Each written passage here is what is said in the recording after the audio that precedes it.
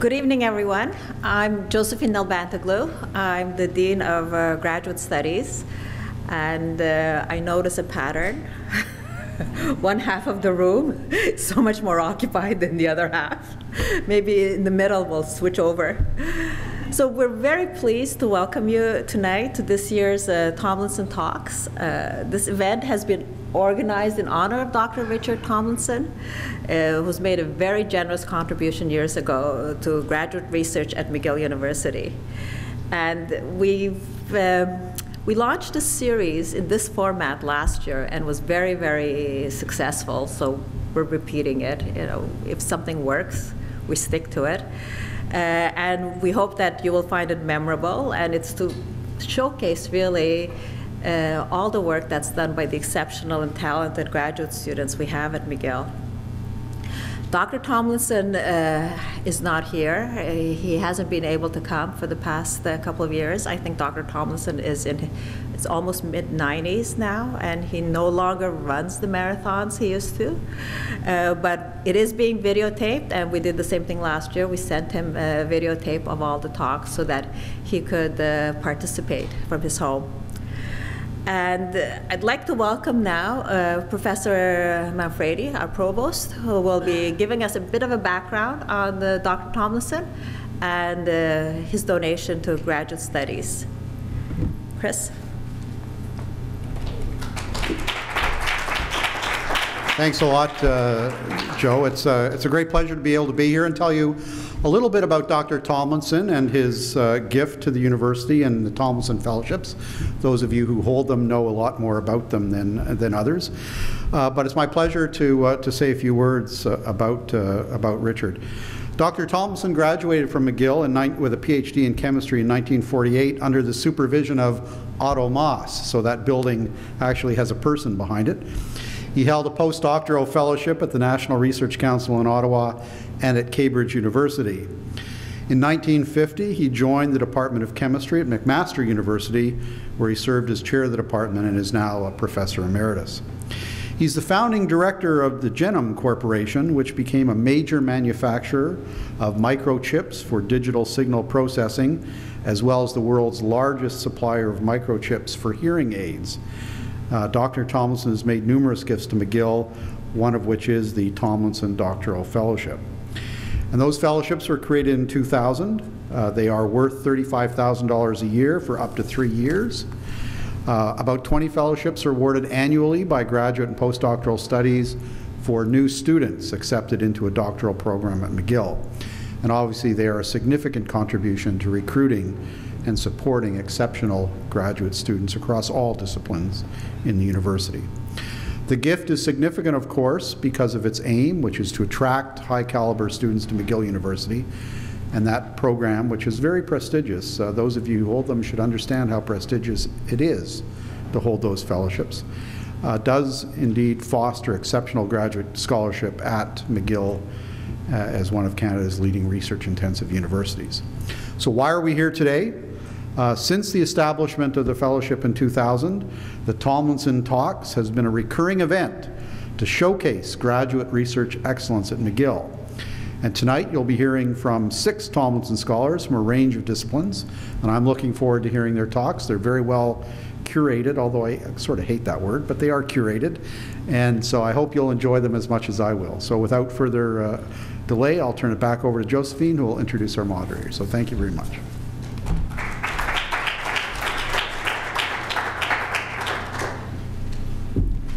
So I'd like to introduce our moderator, who's going to keep everything on schedule.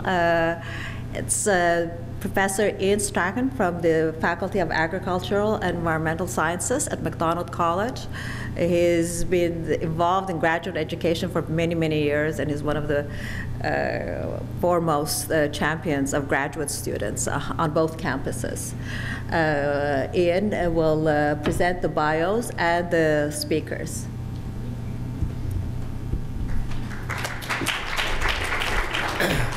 Thank you, Joe.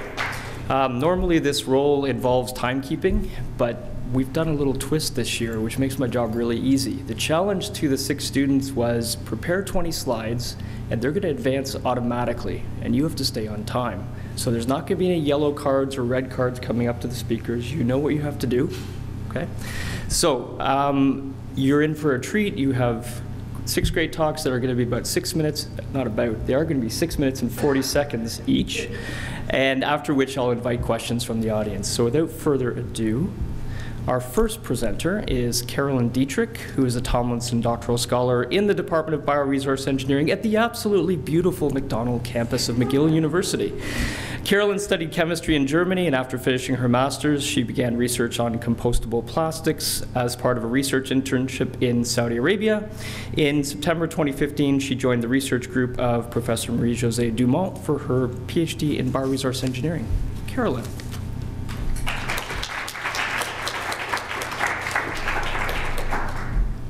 Thank you very much for the introduction. Despite ongoing climate change, we still live in societies that are largely dependent on oil. So what could we do if we want to change this? One of the alternatives would be to drive an electric car, like a Tesla, and thereby reducing emissions. But fuel is not the only product of petroleum that we use on a daily basis. Plastics are made of only 4% of the barrel of oil, but they generate 44% of the revenues of a petroleum refinery. Global plastic production has been continuously rising since the 1950s and is still a growing market today. So my name is Carolyn Dietrich, and I am doing my research in the group of Marie-Josée Dumont in cooperation with Luis Del Rio. And today I'd like to talk to you about the green production of a bioplastic. Like petroplastics, there are many different types of bioplastics, and each of them have their advantages and disadvantages. PHA is like the Tesla of bioplastics. It can replace current products, so does substitute. It also adds new value because it's in addition compostable and non-toxic. It is greener but not entirely harmless in its current production, and it's usually unaffordable. PHA stands for polyhydroxyalkanoates, but all you have to remember is PHA. It is a long chain of molecules that is produced inside bacteria when you feed them a carbon source, usually commonly sugars, in a process that is similar to brewing beer. So the question is, can PHA contribute to replacing these 4% of the barrel of oil? The bottleneck here is really the price, and up to 48% of the cost comes from the sugar. Currently, we use mainly cornstarch to make these sugars, and we need alternatives that are cheaper and greener. Think of any plant you know. All grasses, leaves, stalks, stems, trees are made of the same 3 components in various amounts. So this makes them the most abundant biomass on Earth. From them, cellulose and hemicelluloses are made of sugar units, so it makes great substitutes for the cornstarch. The overall goal of my PhD is to use this bundle of biomass and separate it into its 3 main components, and then use the hemicelluloses to turn it into sugars and to make PHA out of it. This is because hemicelluloses are largely underutilized, and in contrast to cellulose are a waste product. Now, why don't we use hemicellulose sugars already? The problem with hemicellulose sugars is that they can be a mixture of 5 different types of sugars, and bacteria really like the black sugar, which is the common sugar, standard sugar glucose, but the sugars on the left have a different form, which bacteria usually don't really like.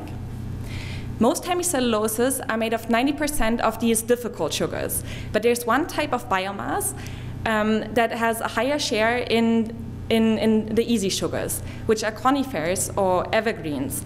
It's an abundant tree in Canada. It has an existing infrastructure, and wood chips are a byproduct of this infrastructure. So back from the sugars to the bioplastic, there's been one bacterium that has been described very efficient in producing PHA from even the difficult sugars, but it has never been tested on 2 of the sugars of the conifer hemicelluloses. So the first question was, can we make PHA using these sugars? So when I feed these sugars individually to the bacteria, they grow really nicely, and all of them produce PHA. one of the sugars produces it as efficiently as the standard black sugar, and the other sugar a little bit less, but still good enough to work with. Now, what about sugar mixtures? When I feed sugar mixtures in the same ratios as they are present in conifer hemicelluloses, then the bacteria also grow really well and produce high amounts of PHA. And they also consume all of the different types of sugars at the same time. So this gave us enough evidence that we can turn wood chips into a nice sugar cocktail to feed the bacterium. And to get the sugars out, we cook the wood chips at 160 degrees Celsius in acidic water for various reaction times starting at 15 minutes. The shortest reaction time, so only 15 minutes, already gives the highest sugar content in the cocktails. But if we cook it longer, then the standard black sugar actually becomes the most abundant sugar in the mixture. But since we've shown that this bacterium grows just as efficiently with that other sugar, then the very mild reaction conditions are good enough. The problem is that even at mild reaction conditions, the cocktail doesn't only have sugars, but it also has compounds that inhibit the bacterial growth. These compounds, they can come from the other components of the biomass, so from the lignin or from hemicellulose side products or from sugar degradation.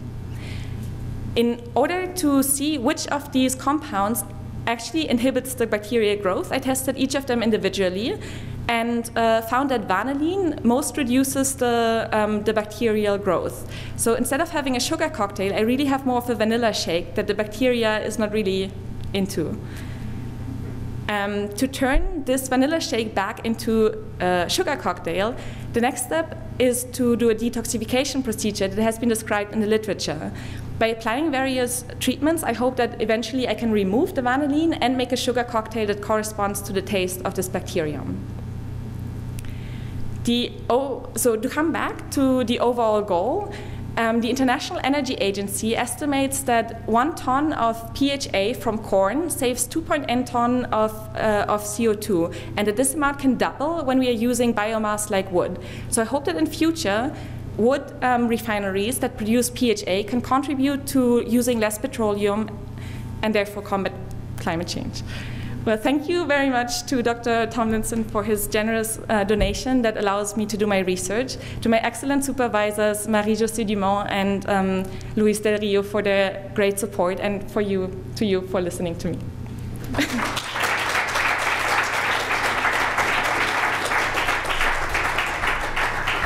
Excellent start, and you stay up here.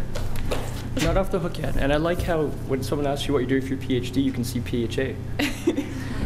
Questions for Caroline?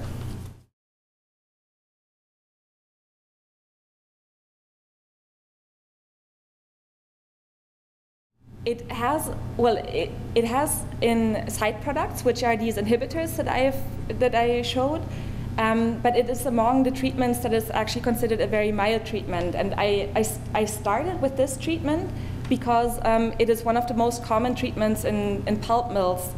So it's a process that is very easy and that it has an existing infrastructure. The next step, once I prove that we can use hemicellulose hydrolysates, would be to go more into green chemistry and see if we can also use other procedures that are eventually not using sulfuric acid, but maybe organic acids or bio-based acids.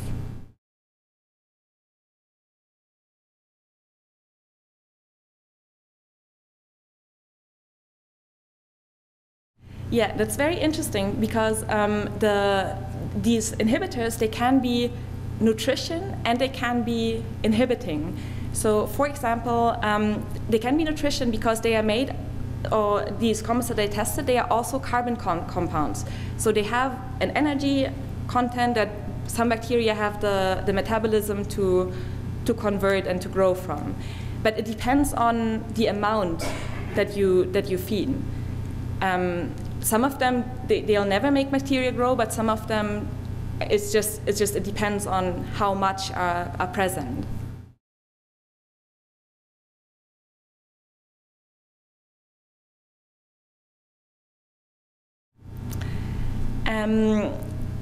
So you have around 30% hemicelluloses in in wood, and from that to turn this into PHA is a maximum of 20%.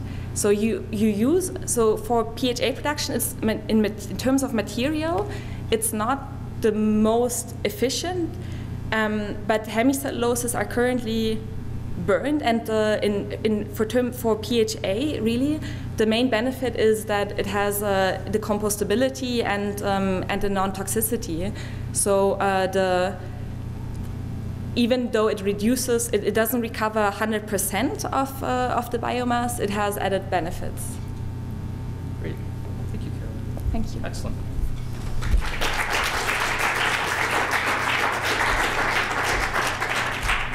Our next presenter is Erin Liu. Erin is a first-year PhD student and Tomlinson Scholar in the Department of Epidemiology, Biostatistics, and Occupational Health. She has worked as a senior analyst at Cancer Care Ontario and as a methodologist at the Ottawa Hospital Research Institute. She received her master's in epidemiology from Queen's and her BSc in health sciences from the University of Ottawa. Erin, please.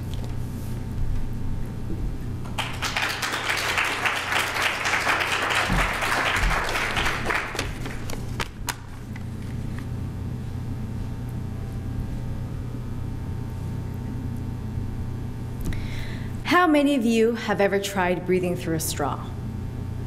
It's hard, right? Like you actually have to think more about inhaling and exhaling. What if that was the only way you could breathe? How long do you think you could last? Now imagine that straw getting smaller and smaller over time. Try breathing through that straw as you're doing your daily activities, like walking up a flight of stairs. This is what people with chronic obstructive pulmonary disease experience, and it will affect them for the rest of their lives. What is COPD? This is Joe. Joe has COPD, which means his lungs are not working properly, causing him a lot of difficulty in breathing. Not unlike the exertion required for you and I to breathe through that straw. In Canada, there are more than 800,000 adults with COPD. And despite this huge number of people, we know surprisingly very little about how they're managing their disease. For example, are patients seeing their doctors regularly? Are they receiving their medications on time? And are they getting access to the right resources? There's a lot we don't know. What we do know is that many patients are deteriorating quickly and being rushed to the hospital when they shouldn't be. One of the issues is that we don't really know how to best manage chronic diseases. All we have are general guidelines, a one-size-fits-all approach, when really what we need is something more customized, based on the characteristics and needs of the patient. My next question for you is, how many of you have Netflix? Isn't it cool how Netflix seems to know, thank you by the way, exactly which new show or movie you're going to like or get addicted to? I don't know about you, but my list of topics for Erin is freakishly accurate. And it does this by using computer algorithms on its vast amount of customer data. By finding other Netflix users who are similar to you, it learns from their preferences to generate your personal recommendations, essentially tailoring your entertainment experience. Now, why can't we bring this technology to healthcare, right? I mean, wouldn't it be great if we can adapt those algorithms, apply them to healthcare data, and tailor the patient experience? That is what I'm going to be doing in my PhD. Over the next 4 years, I'll be working to develop new analytical methods by looking at the patterns of care of COPD patients.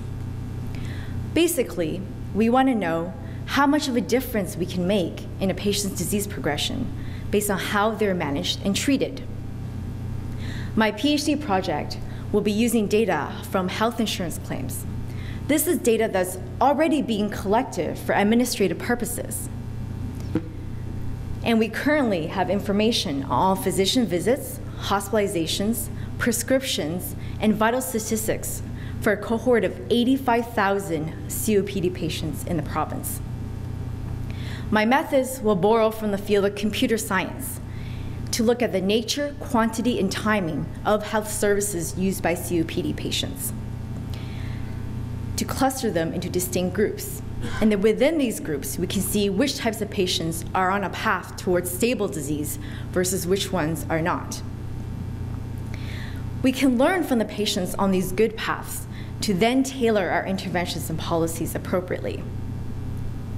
And the impact of this is that we can help doctors identify which types of patients may benefit from increased follow-up, or which ones may struggle with managing all their medications.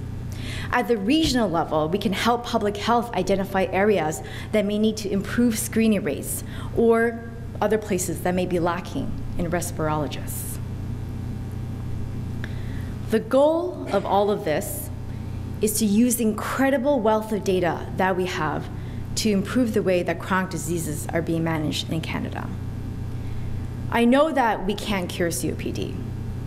However, we can help those with disease by keeping them stable for longer. Today I talked about a lot of things. I mentioned Netflix, data, patterns of healthcare use. But if there's one takeaway I want you to have, it's that we are trying to help patients. Patients like Joe to keep their straws from shrinking. So, first of all, I would like to thank Dr. Tomlinson for your incredible generosity to support me in pursuing this research. Thank you so much to my supervisors, Dr. David Buckridge and Dr. Jean Bourbeau, for your mentorship and guidance. Without you, none of this would be possible. I'm extremely grateful to the members of my lab and the department for all your support. And finally, I would like to thank all of you here today for listening to my presentation. Thank you.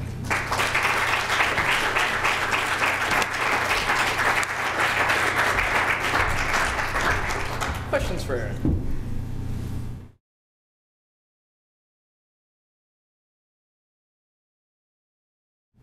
That's a really good question. So because we're using health administrative data, we'll be mostly looking at variables like their demographics, maybe where they live, and also perhaps there's other types of medications that they have, or patients with certain types of comorbidities. They may need more complex care because of their characteristics. So that'd be an example of trying to help identify those types of patients for the doctor. That would be really interesting. We currently don't have that type of data yet, but it's definitely a possibility to look into in the future.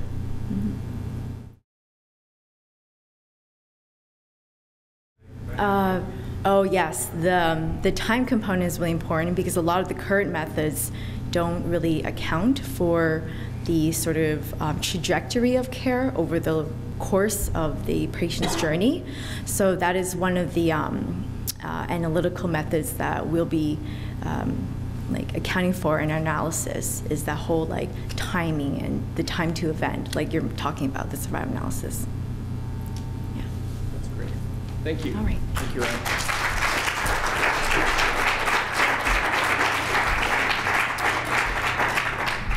Our next presenter is Jennifer Heyman, a Tomlinson Scholar in Experimental Psychology. She's originally from Connecticut and received her bachelor's degree from the Pennsylvania State University. She's a first-year PhD student working with Dr. Lauren Human. Jennifer is researching the ways in which technology impacts how people see one another. Jennifer.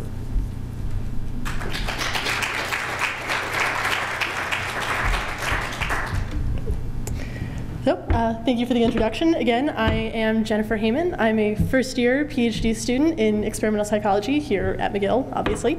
I work with Dr. Lauren Human in the Social Interaction and Perception Lab.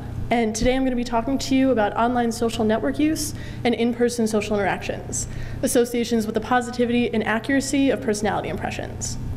So if there's one thing that defines our culture today, it's technology. we're in this so-called technological era where it seems like every day, every hour, every minute, we're being presented with some new form of technology. And it started with just basic typewriters and desktop computers and has since evolved into cell phones, smartphones, and even virtual reality. One piece of technology that's really taken off in recent years is social media, like Facebook, Twitter, and Instagram. People are able to connect to each other almost constantly by posting on each other's walls, sharing articles, and sending pictures back and forth. And it seems like a great way for people to connect to one another and has developed a new level of friendship. And these online social networks appear to be meaningfully related to our offline experiences. One benefit is that people seem to be able to gain social capital from their online relationships. That is, the resources that one gains from their network of relationships. This could be anything from just basic information to strong emotional support. However, it may not be all positive. It has been shown that psychological well-being and social involvement can decrease within the first 1 to 2 years of being online. Also, more frequent Facebook use has been shown to be related to reduced subjective well-being. And for those of you that don't know, well-being can be defined as the state of being comfortable, happy, and healthy. So it's rare nowadays to be in a situation where you don't have some form of technology within arm's reach. It's so common to see a group of people all sitting around a table, but no one's actually talking to one another. Instead, they're all on their phones or their computers, concerned with something that is happening somewhere else, instead of focusing on the interactions that are happening right in front of them. So there seems to be this divide between our virtual online world and our actual physical world. And although we know a little bit about how this virtual world relates to our offline experiences, as I mentioned before, it has not yet been researched how this virtual world relates to our actual offline face-to-face interactions with other people. And that's what I hope to look at throughout the course of my PhD, starting with this study. So this study wanted to look at how online social network use relates to two aspects of first impressions: normativity and accuracy, which I'll define in a moment, and both of which have been shown to be linked to positive relationship development. We chose to look at first impressions here to see how online social network use relates to how people perceive others whom they've never met before, but I'll explain later our plan to look at other types of relationships as well. So first, just a few definitions. Personality can be defined as the various characteristics that make up who you are. So for me, I see myself as being quite ambitious and thorough, but I'm not very funny. So it's how various characteristics come together to make you, you. Now, normativity, when you see this, think normal. Normativity is defined as seeing others in line with the average, normal, socially desirable personality profile. And normally, people are seen in a more positive light, so more through these rose-colored glasses. So I might see Susie as being more caring than she is self-absorbed.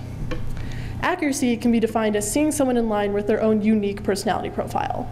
And this is both within an individual, so I would see John as being more talkative than he is caring, but also between individuals. So I would see John as being more talkative than Mike. So how close can you get to the bullseye when you're perceiving someone else's personality? Now, for this study, to look at online social network use, we focused solely on Facebook.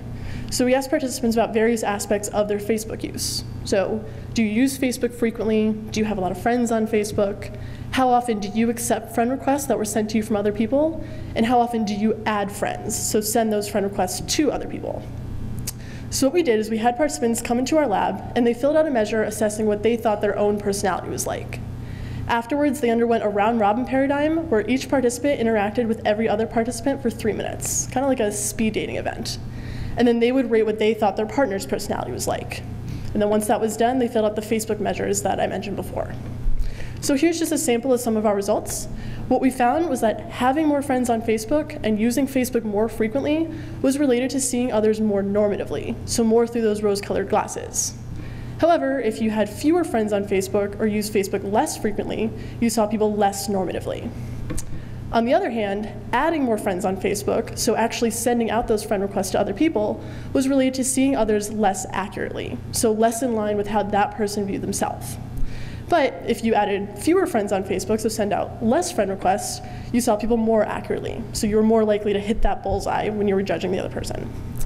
So overall, this study showed that Facebook use can relate to how we perceive other people, but it depends on how you use it. Because again, adding friends on Facebook had different results than if you simply had more friends in general or used Facebook more frequently. So it seems that some forms of Facebook use can be more beneficial than others. So in the future, we hope to look at more specific measures of Facebook to see if those who just passively scroll through Facebook see others differently than those who are very active on Facebook, so share a lot of articles or post a lot of pictures. We also want to look at other online social networking sites like Twitter and Instagram to get a more general idea of how online social networks relate to how people see others. We're going to broaden this even more by looking at other forms of technology and other types of relationships to get a more comprehensive view of how technology in general relates to how people interact with one another. Right now, we're planning a study to see whether or not the presence of a cell phone relates to how people interact with one another when they're having a discussion with their romantic partner, so within a couple interaction. But this study was the first step in determining how technology in general might relate to how people interact in person, even if the people are not actually using that technology within the interaction. So I am very excited to continue this research throughout the rest of my PhD. So finally, I would just like to thank all of you for listening today. I would like to thank Dr. Jeremy Bisons and Dr. Lauren Human for their contributions to this research, and specifically to Lauren for being a wonderful supervisor during my first year here. And of course, Dr. Tomlinson for his very generous contribution and allowing me to pursue this line of research. Thank you.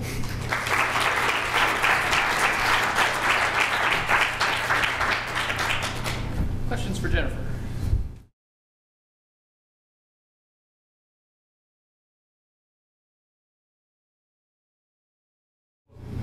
So, as I mentioned before, maybe not so much to Facebook, but the technology in general, we're planning a study right now to see if that presence of a cell phone affects these interactions. So basically, we're allowing some people to have their cell phones with them while they're having a conversation with a partner. Others, we're taking their cell phones away. And we're going to see if that results in any differences.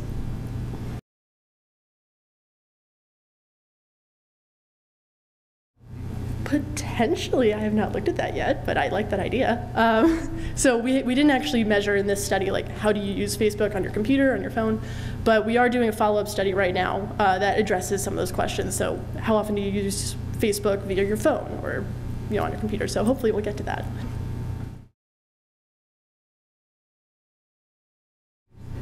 So I didn't present it here just for simplicity's sake, but we did also look at well-being. We found a few correlations. Remember, so using Facebook more frequently was positively correlated to relationship well-being, but not to other well-being measures that we found. We also found that having more friends on Facebook was positively correlated to self-esteem, subjective well-being, and relationship well-being. But adding friends and accepting friends on Facebook was actually negatively correlated to self-esteem and relationship well-being. I think, if I remember correctly, if you have higher well-being, you do see others more accurately, and I think more normatively as well.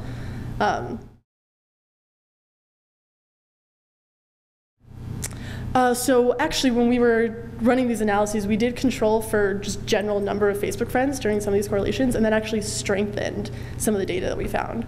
So the adding Facebook friends, which I didn't, well, I presented part of it here, that was marginally negatively associated with seeing others normatively. So if you added more friends, you saw people less normatively, but that effect actually became significant after controlling for the number of Facebook friends.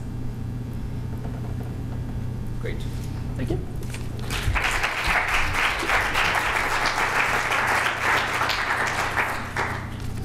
Our next speaker is Shane Wiebe. Shane was born and raised in Fort St. John, located in northern British Columbia. In 2014, he received his bachelor's in honors physiology from the University of Alberta, and then continued in physiology to complete his master's 2 years later.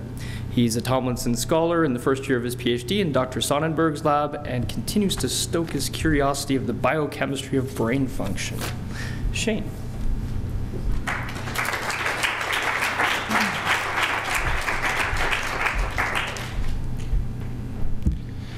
All right, well, thank you for the nice introduction. Thank you all for being here today despite the rainy weather. Much appreciated. Today I'd like to tell you a little bit about my thesis work, which is translational control in autism spectrum disorder. I'm delighted to give this talk in honor of Dr. Tomlinson. So just to start, I would like to talk about what is autism. Is it going to transition? Oh. So what is autism spectrum disorder? It's a neurodevelopmental and cognitive disability, and it's characterized in 3 domains. So this is in repetitive or restricted behavior, impaired social interaction, and delayed or absent communication. Now, we've known about autism, actually, reports state way back, but the first autism was coined in the early 20th century, and it was used to describe individuals who seemed withdrawn or sort of isolated, self-absorbed, just generally uninterested in the typical society. By the mid-20th century, Leo Kanner actually was the first to describe a patient with autism in his landmark paper. And there were sort of a couple issues that came out at the time. The first was that his diagnosis only encompassed a very narrow range of patient symptoms, which was problematic. And the other was that he suggested that autism came about due to a lack of parental warmth or care or compassion towards their child. And the term refrigerator mother came about to describe the etiology of the condition, and this unfortunately remained for a number of decades. Now in the 21st century, the autism community has been pivotal in pushing this idea of neurodiversity, and this is a more holistic and encompassing view of the disorder and is not so restrictive in the etiology. In 2013, finally, we decided to use the term autism spectrum disorder as sort of this umbrella term to describe all the different kinds of autisms that we were observing. So as you can see here, depending on where an individual lies on the spectrum, they could experience their symptoms to a greater or lesser degree. Now, in combination with this broadened diagnostic parameter and increased public awareness, we've seen a striking increase in the prevalence of autism, especially in the United States, but all the way across the world. And this has, of course, grabbed public attention, the media attention, and the scientific community. So together, this sort of begs the question, what causes autism? This has been sort of a misnomer for a while. I'd like to clear the air straight away and say vaccines do not cause autism. The original publication was actually shown to be fraudulent. It was removed, and countless publications since then have shown that this is not the case.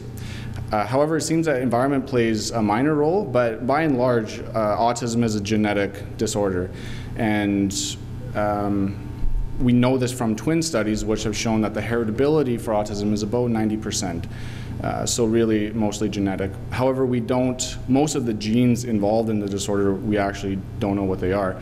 And this is because it's complicated. There are literally hundreds of genes that have been implicated or linked to the development of autism.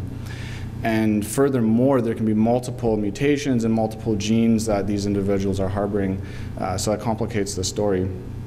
But what I hope you can appreciate from this slide is that these mutations don't seem to be random, but rather they fit into sort of groups of proteins that are involved in similar functions. And this gives us a good idea into what's actually happening in the brain of these individuals. So for my PhD, my focus is studying one of these clusters of proteins, and that is proteins of the synapse. Now, just to give you a little orientation, the synapse is the location between brain cells that allows them to communicate with one another and throughout the brain. And as you can see, there's a lot of proteins in the synapse that maintain its structure and its function. Zooming in a little bit more, there's a class of proteins that are called regulators of translation. And essentially what these proteins do is they regulate the expression of all the other proteins. So you can imagine if there's problems here, there's going to be problems throughout the whole circuitry. So just to take a little step back into basic biology, what is translation? And this goes really back to the central dogma of biology. It's the process where novel proteins are synthesized based on the genetic code of an organism. And it's not such a linear process like this. It's highly regulated, highly controlled at many levels. And from this slide, I just hope you can appreciate the amount of work that's gone into elucidating some of these mechanisms, and there's still more to be known. It's very complicated, and we now have a deep appreciation for how important this is in terms of health and disease. So the question is, how do we take something so complicated and study it in terms of the brain? So like I said, there's multiple genes that can be involved, and they can be expressed in different regions of the brain and contribute to different behaviors that we're observing. So this is sort of the challenge we're facing, and the technique, or one of the tools we're using to study this, is with genetic models. So in an animal model, we can specifically delete a gene of interest in a targeted region of the brain or population of cells, and see if we can recapitulate some of the behavioral abnormalities or some aspect of the disease in the animal model itself. So really the goal of my PhD and my research in general is to understand autism from the biomolecular level all the way up to behavior. Right? What are these molecules doing in terms of their cellular function? How does that alter brain connectivity, brain function, and ultimately the behavior of the organism? It's quite a daunting task, but I feel I have a lot of support. And with that, I would like to thank Dr. Tomlinson for his contribution and support of this research. Everyone in the Sonnenberg Lab, thank you very much, especially Dr. Sonnenberg for your mentorship and support to the various funding agencies, and thank you for your time and attention.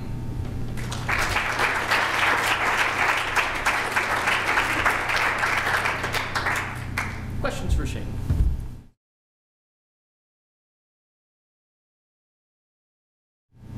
Oh, like the epigenetic factors. So epigenetics that would fall more into like the 10% of the environmental factors. I don't know of the evidence for that at this point. That's been suggested that this is part of it, but at this point we don't really have much of like a causal relationship, right? If it is something, it's been implicated or linked, but nothing, we don't know yet. Yeah.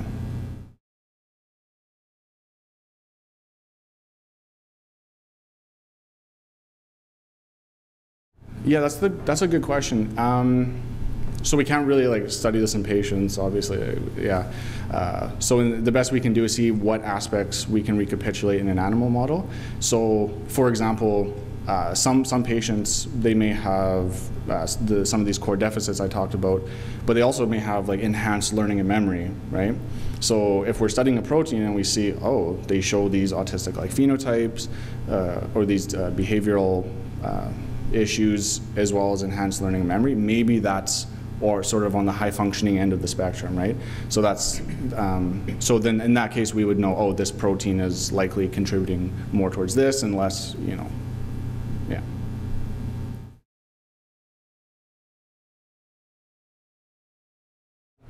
I'm working on a few projects along these lines. I mean, the hippocampus is one, very important for learning and memory, for example. But we look, when we characterize these models, we look at these core deficits I talked about, so we can test for their social behavior, see if they have abnormalities there, repetitive behavior, that sort of thing. So we sort of start with that sort of screening process and see, oh, do they have any of these phenotypes? And then dig deeper, like, okay, maybe this region of the brain where we've deleted this gene is, if it's important for this, maybe it's also important for something else. Yeah.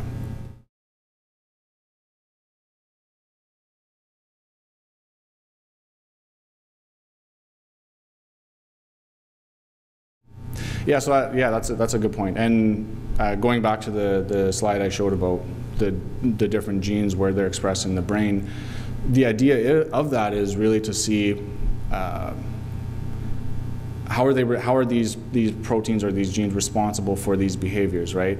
And that's the biggest thing, because we really have no idea, right? What causes social behavior? You know, we can't just say the prefrontal cortex makes you have a good sense of humor or something, right? We have no idea. It's probably multiple regions, multiple genes. So, I mean, fundamentally, yeah, we are seeking to understand that. And I wouldn't be opposed if I find an interesting model that, you know, I'll pursue that line of inquiry as well. Great, thank you. Sure, thank you very much.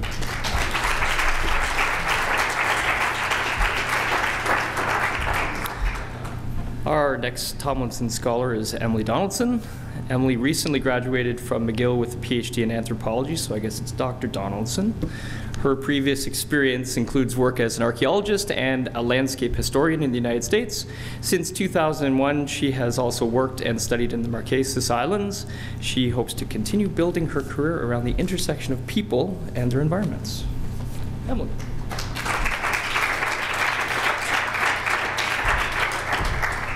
Thanks so much.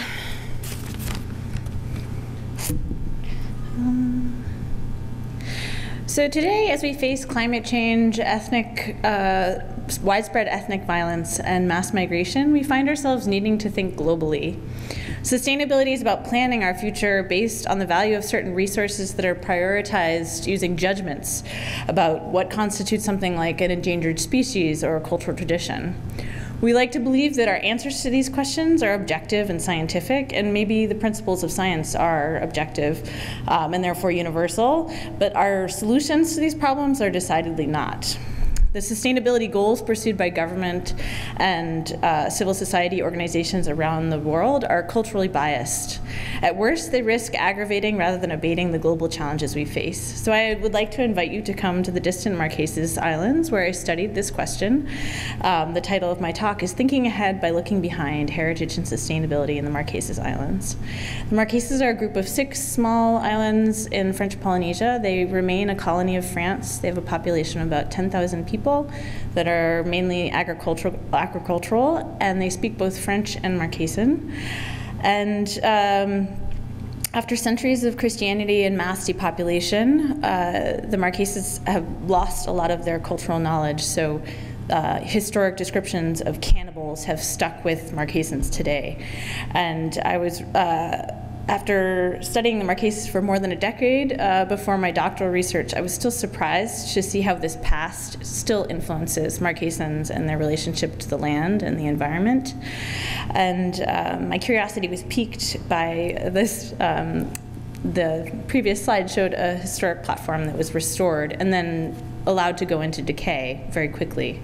So I was very curious about why this happened, and it's timely because the Marquesas are currently being nominated to the UNESCO World Heritage List, which uses these objective characteristics like location and feeling, use materials to identify sites for their list.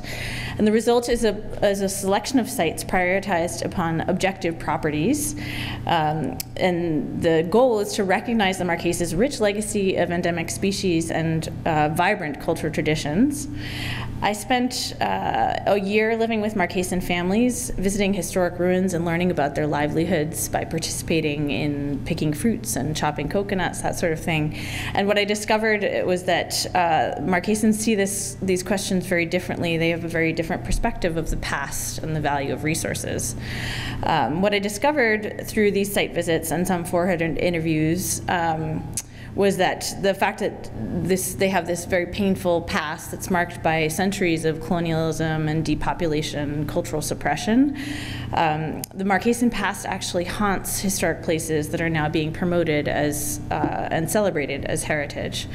The great majority of Marquesans actually interpret sites based not on their physical attributes or their historic context, but on their association with spirits. So islanders feel their surroundings much more than they hear or see them. Marquesans of all ages described getting goosebumps, feeling a weight on their shoulders, or hearing strange sounds when the spirits were present. And they manifest respect for the spirits in very specific ways. So a farmer here built his fire at a distance from the historic wall. And if you are disrespectful, you can have bad luck, you can get really sick, you can even die at the hands of these angry ancestors. So islanders really feel the presence of spirits through their bodies, and they interact with them by speaking and behaving in specific ways, which makes historic places more sites of fear often than of strength.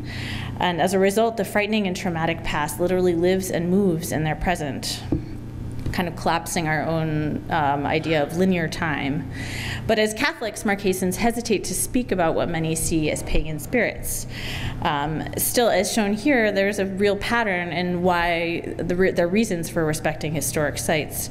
So the risk of suffering harm is a very powerful motivator.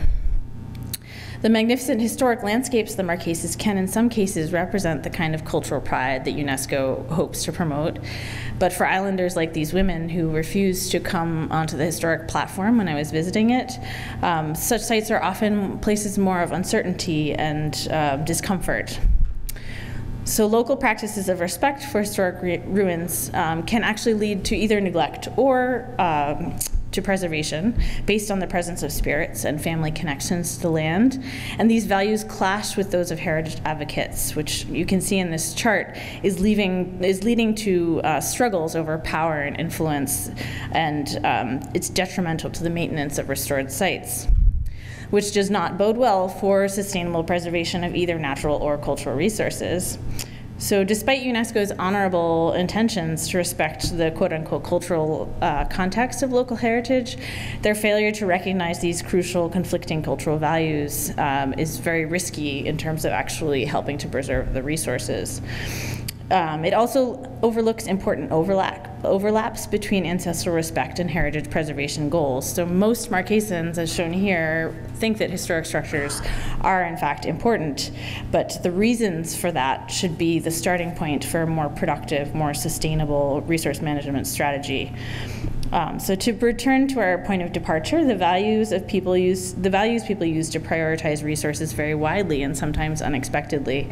My findings emphasize the need to understand local meanings first. Even as we move towards more global scale of problem solving, well-meaning governments and organizations need to be aware of how intimidating they are. Simply acknowledging cultural context without following through endangers the very resources we are trying to preserve. And anthropologists can help to address this issue by using their deep cultural knowledge. My hope is that this will allow us to confront our vast global challenges more responsibly and sustainably. Thank you so much for coming. I want to thank my supervisor, Colin Scott, the Marquesan people, of the Vanier Canada Graduate Scholarship, and especially Dr. Tomlinson for this amazing opportunity to do this research. And as they say in the Marquesas, vai inui yatato.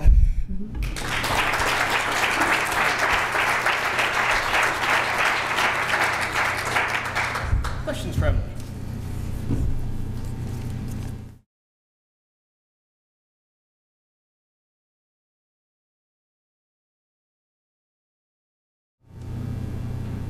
Great question, thanks. My interpretation of historic sites were basically any sort of ruin left over from the ancestors that people are still working around. Those are the ones that I was looking at.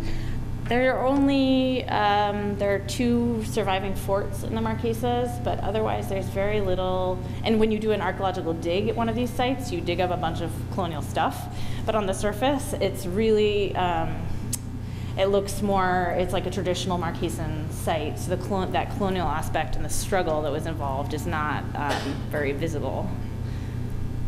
Yeah. Question? Yep.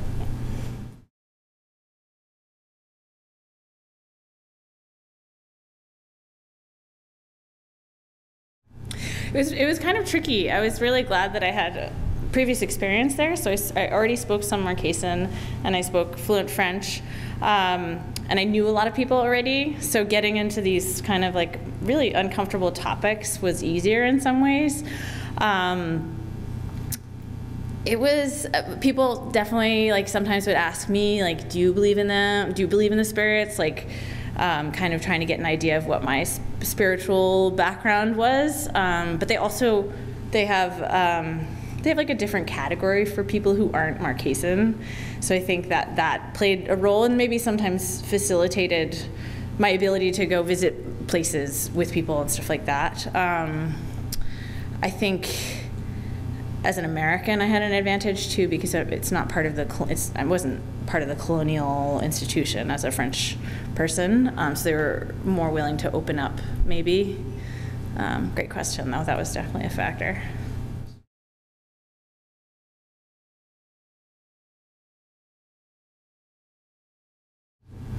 Excellent question. I first went there as an archaeology student, as an undergraduate, and I had taken French in school and just kind of wanted to use it, and then just got hooked. I loved it there, and I've been going back ever since. And so I talked to a priest, a Marquesan priest, about how they kind of negotiate these differences. And I think his perspective reflects the greater Marquesan perspective, is that it's 2 parts of you that you are constantly kind of, they're equally important to you. And when you're in a forest environment, you're sensing that place in a very Marquesan way. So if you feel the spirits, it's not like, oh, wait, I'm a Catholic, I don't feel that. I think they don't see it as like, I think their form of Catholicism is also more flexible, like premarital relations are very accepted there and that sort of thing. So I think that helps in some respects, but it's definitely a blend for pretty much all Marquesans. Yeah. Still questions like that? Nope? Okay. Great. Thanks. Thank you.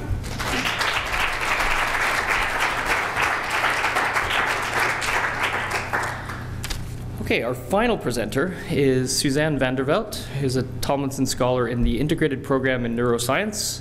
Suzanne received her undergraduate degree in cognitive science at Utrecht in the Netherlands. She was then selected for a prestigious Erasmus European 2-year master's program in neuroscience, where she studied at the VU University Amsterdam in the Netherlands, the University of Bordeaux, and the Medical University Charité in Berlin. And maybe she can tell you how she managed to do that all in 2 years. In January 2016, she started her PhD studies under the co-supervision of Dr. Trefiliev at the University of Bordeaux and Dr. Leheshi at the Neuroinflammation Lab of the Douglas Institute here at McGill. That's a mouthful. Suzanne, please.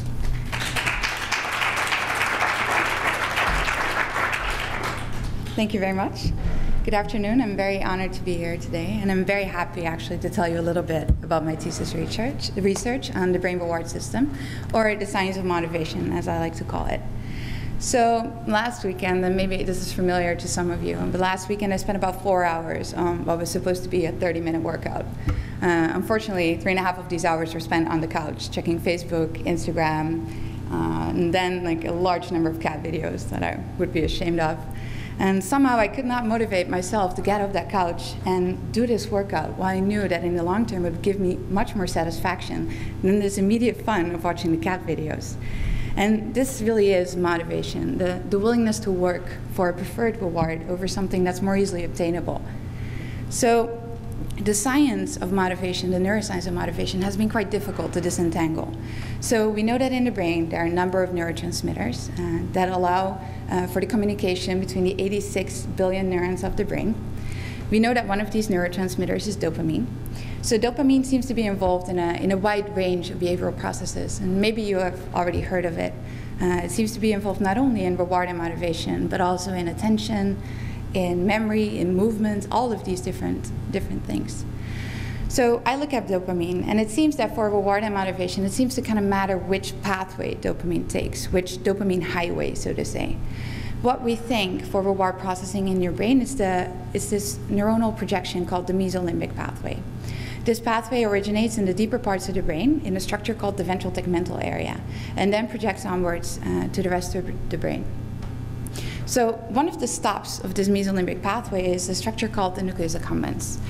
So it seems that a sudden increase in dopamine levels in this nucleus accumbens signals to your brain that something really important is going on and you need to pay attention. Basically, it does not only help you to focus your attention on it, but also to move towards it.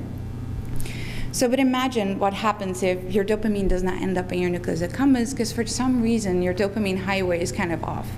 Like for me, I think of this as, you know, my 4-hour workouts, but imagine that this is a daily struggle. And this is actually the case in a range of psychopathologies, including, for example, schizophrenia. So often what we think of when thinking of schizophrenia are these well-known characteristics like delusions and hallucinations. But what seems to be the most debilitating and the most difficult to treat in schizophrenia is really this debilitating deficit in motivational processing, the ability to get yourself off the couch and do something. So a large number of studies actually have investigated the causes of schizophrenia, looking at genetic factors, environmental factors, and a very important clue comes from epidemiological studies, showing the strong correlation between maternal immune activation and the chances of the offspring later in life developing schizophrenia. So, however, the mechanism behind this maternal inflammatory activity and the changes in the brain development are unknown. So that's what I'm looking at for my PhD thesis, and I decided to look at that in the mouse.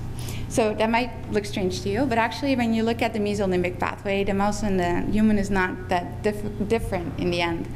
So the mouse has the same mesolimbic projection that originates in the ventral tegmental area. Here you see the mouse brain, and then projects onwards to the nucleus accumbens, providing dopamine. So what we think is going on in these reward deficit pathologies is that for some reason this pathway is not well constructed. It's a little bit off. However, how, this is not entirely sure. Our main subject for sabotage are the microglia. So microglia are the immune cells of the brain that are normally involved in fighting off bacteria and viruses that are infecting the brain. It does some housekeeping tasks. Like generally, it does everything to keep the neurons in the brain healthy and happy. So actually, quite recently, it has been discovered that there's a very exciting second task for these microglia, and that they're actually involved in brain development. It seems that they function as some sort of guidepost cells, telling the growing neurons where they should project to and what other neurons they should connect to. So this seems to be particularly the cause for this mesolimbic projection in your brain.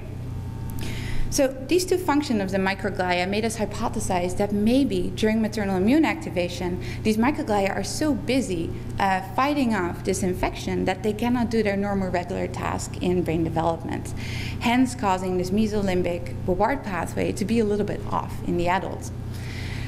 When then, in the adults, your dopamine cannot reach your nucleus accumbens, or it reaches us in different amounts, we see this behaviorally as this reported lack of motivation or this lack of drive. So how I decided to study this in my mouse model was by taking pregnant female mice, and then I inject a bacterial extract at a certain window in the pregnancy. So this extract is called lipopolysaccharide, and I inject this at the 13th day of the pregnancy.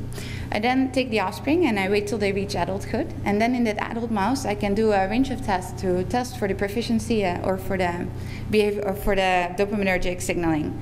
So one of these tasks is operant conditioning. So basically what I do here, I take the adult mouse and I put it in a box, and I teach it that it can press a lever to obtain a food reward. So the mouse soon learns this, and what I can then do is I can play around with how difficult I make it for the mouse to obtain this reward, seeing the willingness to work of this mouse to obtain the preferred reward over going for the easy way out. By doing this, I hope to unravel the mechanism behind the maternal immune infection and the chances of later in life developing schizophrenia.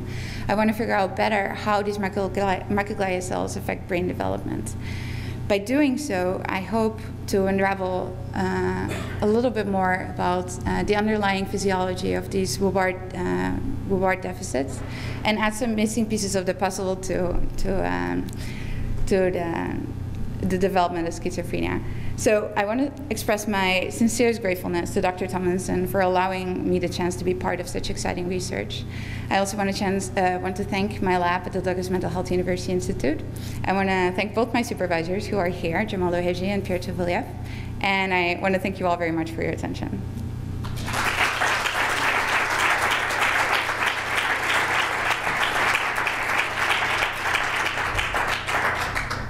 Questions for Suzanne?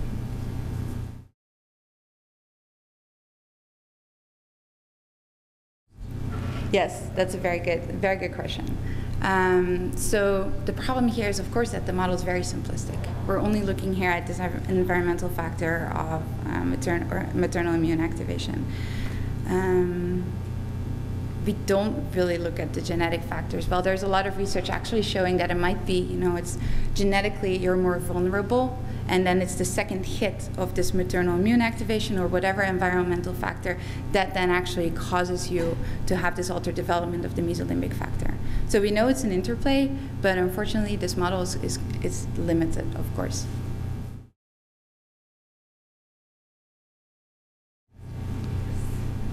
So basically there are kind of two ways that people go. Either you go for viral infections or bacterial infections. So, and then for the bacterial, the LPS that we use, the lipopolysaccharide, is generally what most people in the field use. So the reason to pick that, just to make it more comparable to what other people are doing in the field. Yeah. Any other questions for Suzanne?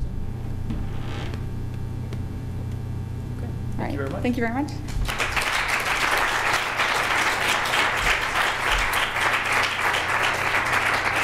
I'd like to turn things back over to Dean Nobantaglu for some closing remarks. Joe. I think I hope you were all as impressed as I was at the diversity of the presentations, at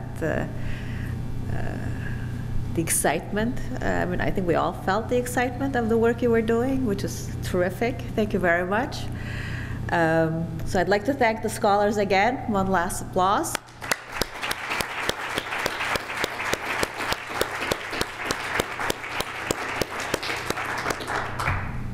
I think we have some gifts for people.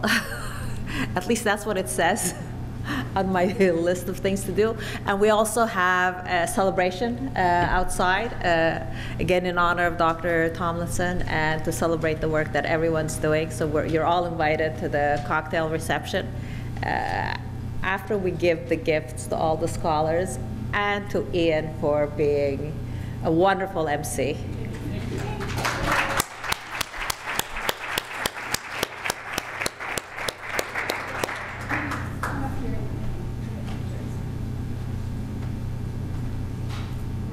Thank you very much.